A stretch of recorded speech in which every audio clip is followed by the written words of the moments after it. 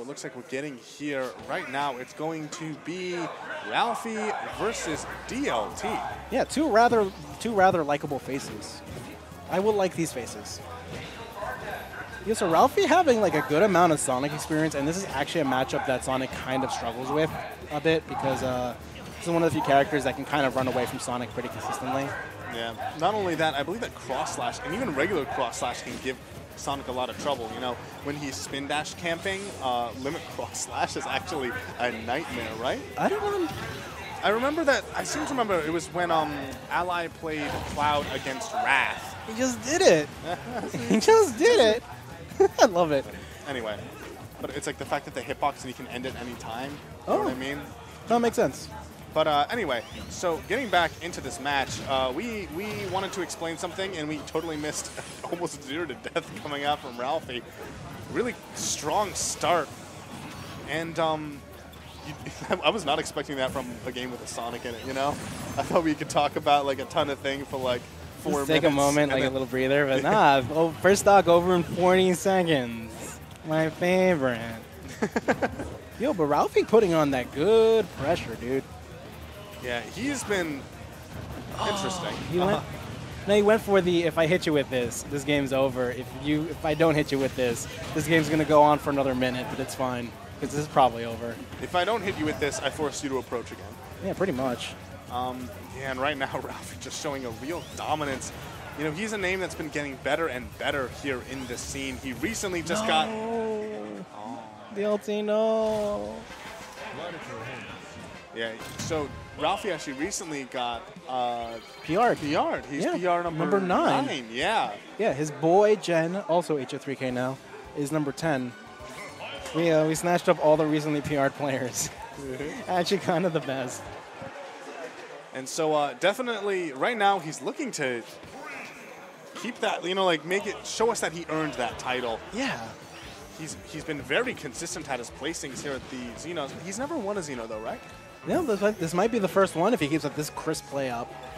Yeah, especially because actually one thing that I'm really looking forward to is that if Ralphie stays in winners, he might end up fighting Light. And that's a rematch that I think everyone wants to see.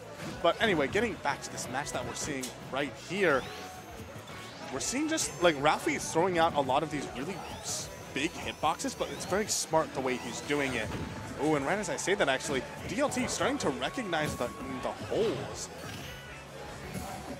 Oh, again, getting the power shield. All right. Yeah, so DLT already, and he forced Ralphie to burn limit. That was actually a really interesting bait from Ralphie. It was kind of risky there.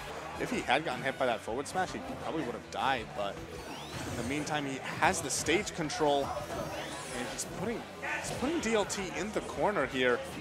Oh, really smart. Actually, DLT has a good idea, like, of just the timings that Ralphie's trying to do for his moves. He's not letting Ralphie really box him out. Oh my god, that would have been so clutch. He's not letting Ralphie really box him out the way that he did the earlier match. He's playing a lot smarter overall. And whenever he has Ralphie on stage, he's just kind of waiting for him patiently, making sure that every time Ralphie does get back, he's going to have to burn something. Oh, yeah, but there it is, the up air to catch his landing, closing out that first stock. And we've seen some smart, patient play from DLT, but now that he's down an entire stock, that patience has to, you know, it's a little more goal-oriented. You know, he has to start thinking about how to get the kill. Looks like he's immediately starting to go for it by going for this back throw, get him off stage. Wow, that was actually an amazing skid from DLT. It was super smart F smash at the ledge by DLT, by the way. He forced Ralphie to choose between potential, wow, nice upbeat up air.